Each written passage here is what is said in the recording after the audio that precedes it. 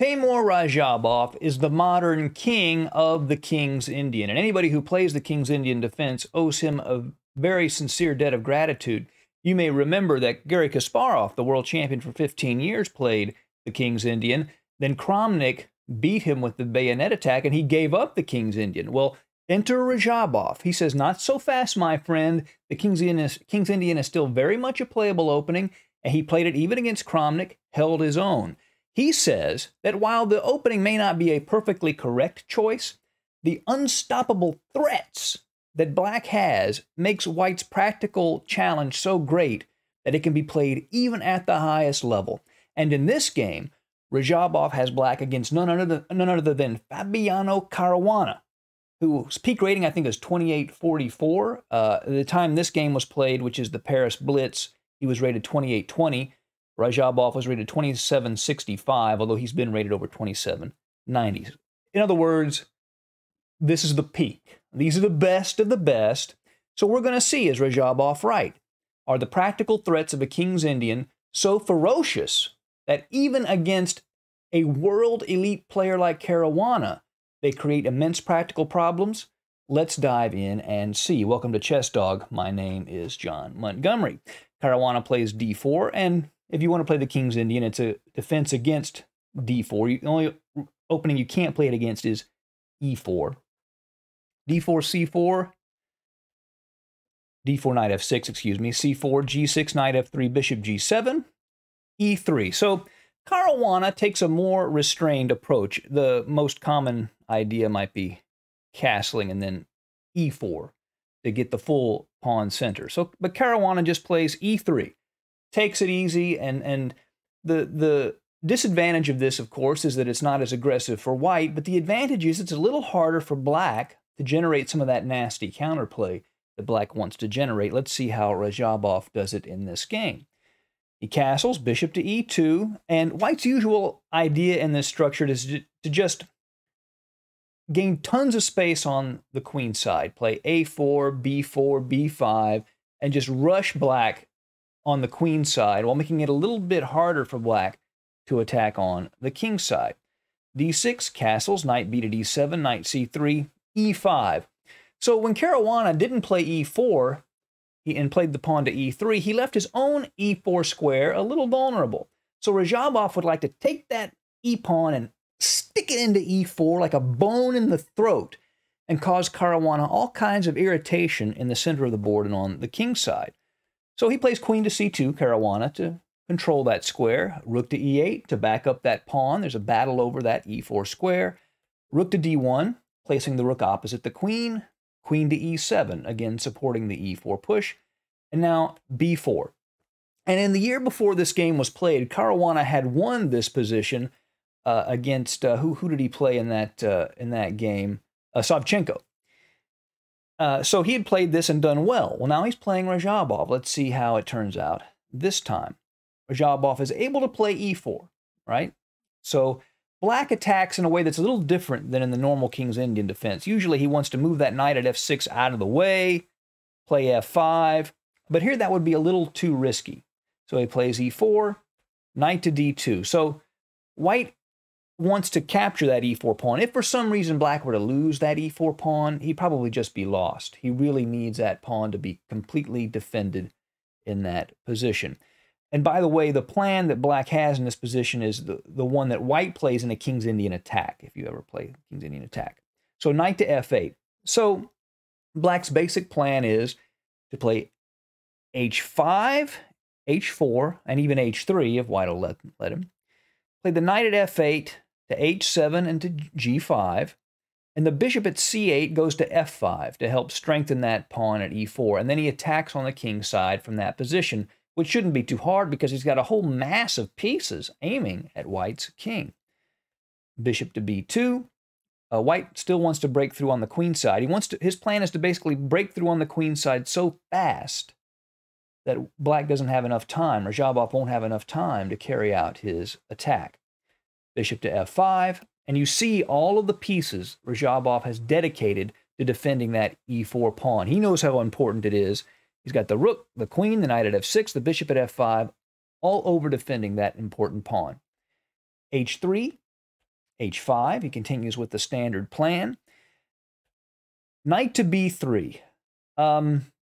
This is a little bit risky on the part of Caruana. The recommended move, the main move here, is knight to f1. You want to keep a piece over by your king as a defensive unit. But Caruana says, no, I'm going all in with knight to b3. But look at all these pieces black has over here, and white's king is starting to look a little lonely, seems to me. g5.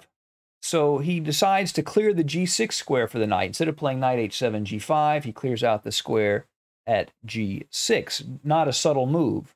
Radjabov is playing for mate. d5, gaining space, opening the long diagonal for the bishop at b2, and also creating this little square at d4. So a knight might be able to hop in there and have access to some very nice squares. So Radjabov had played very aggressively up to this point, but now he plays a series of moves that are a little more passive probably than he should. Of course, I only know this because of a post-game analysis, but he plays the bishop back to g6. I suppose worried that if the knight goes to d4, it'll hit the bishop. However, a better move probably was knight to g6, and if the knight goes to d4, just play the bishop back to c8.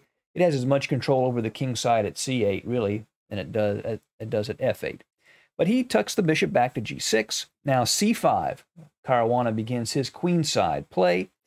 Knight 8 to d7. And this is sort of the second passive move from Radjabov. And this passes the advantage over to Caruana. He started very aggressively, and he should have stayed in that frame of mind. A move like g4 might have been better in this position. Knight 8 to d7. Knight to b5. Now Caruana has a real threat. He threatens knight takes pawn at c7, forking the two rooks. Now, Radjabov is forced to play the rook at e8 to c8 to defend that pawn. If he tries to play knight to f8 to allow the queen to defend it, that does not work at all because of cd6, cd6, and queen to c7. And Caruana would be completely in his position and would just be totally winning. So he has to play another passive move. He's forced to play another passive move. Knight to a5. Radjabov plays a6. And again, the more aggressive option here, knight to a5, is the best. And after a6, Caruana plays c6. So let's make a little evaluation here. Caruana is completely winning. Okay? Radjabov had played 2 or 3 passive moves after a very aggressive opening. And Caruana just is totally dominating on the queen side. And if you put this in a computer, I don't know if it's +5 or something. Okay, fair enough. But let's see if Radjabov's theory that black has so many threats that in a practical game, the King's Indian is still a handful, holds true even against a 2800 rated player. So pawn takes pawn, knight takes pawn, hitting the queen, queen to e8, knight b to a7. So the rook at c8 is trapped, and Caruana grabs and exchange. He's going to get a rook for a knight. g4. So now, in a lost position, Radjabov begins his attack. And again, computers say white has no problem, but in the real world, things are far from so easy. Takes, rook takes, pawn takes, bishop takes a6, hitting the rook at c8 and actually trapping it, because after rook to a8, bishop to b7, the rook again has absolutely nowhere to go. That's a second exchange. So Caruana is really starting to collect a lot of material here.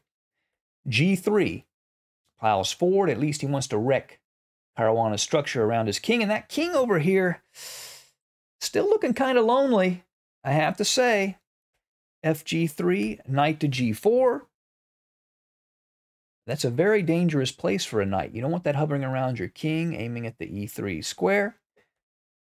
Bishop takes g7, king takes g7. Now, this does get black's strong, dark squared bishop off the board, but by moving the king to g7, the queen has much more convenient access to the h-file. Queen to c3 check, knight d to f6. Now, we talked about how white always has to play very precisely against a King's Indian. And Caruana's next move throws away his advantage. He played king to f1. He's thinking, I have a huge material advantage. Radjabov's going to bring the queen down here. I'll just move my king over to the other side of the board, and I'll just use my material advantage to win the game.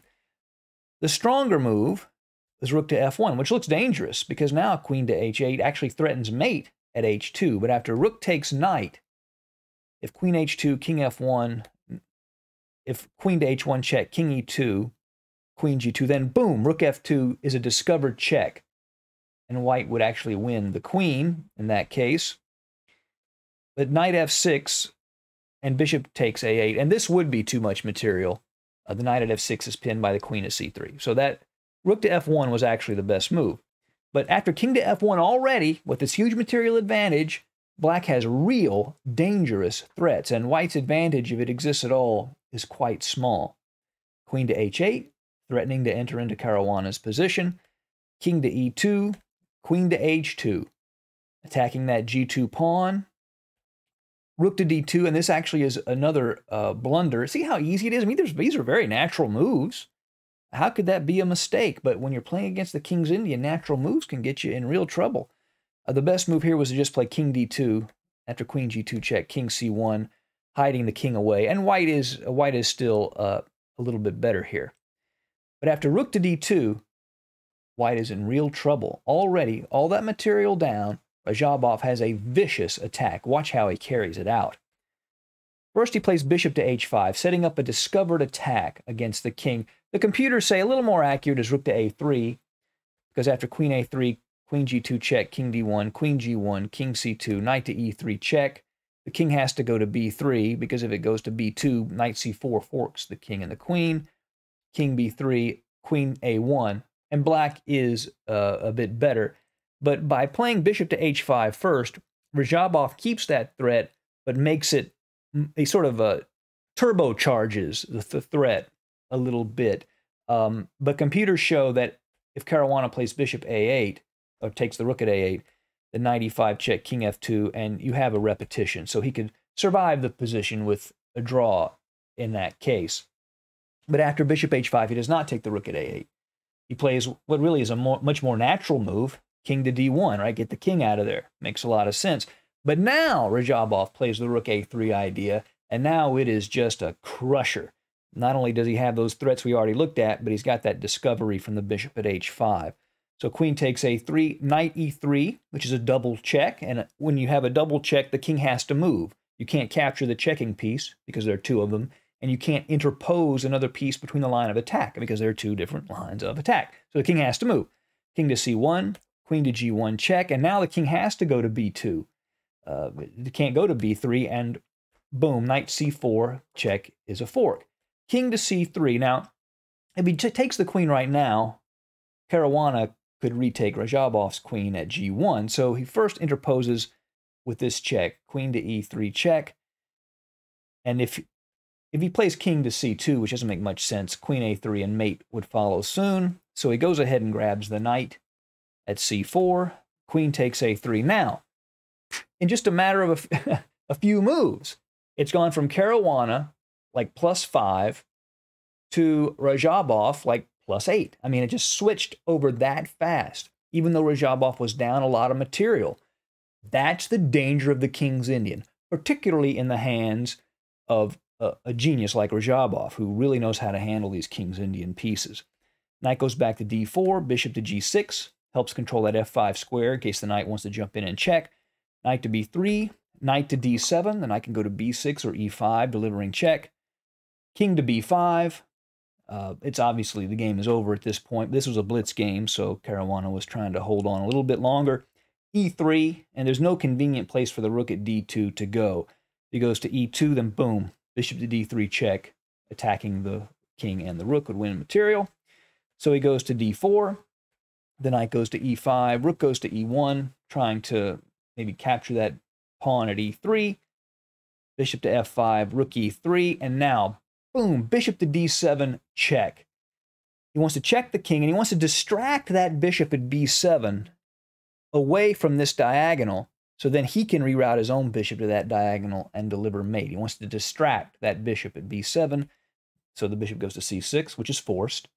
And then, boom, bishop to c8, aiming at the a6 square. So at the moment, there's a threat of mate, either bishop to a6 or queen to a6. So knight to a5 to sort of block the communication between the queen and the bishop and the a6 square. But obviously, then now the queen can just take the rook. And I believe Caruana lost before this move was played. And a 28-20 rated player with a completely winning position in the King's Indian still lost. Why? Well, because of what Radjabov has already told us. There's a lot of venom in that opening. And in a practical game against the King's Indian, you're always in danger. Thank you for joining us at Chess Dog. See you again soon. Bye.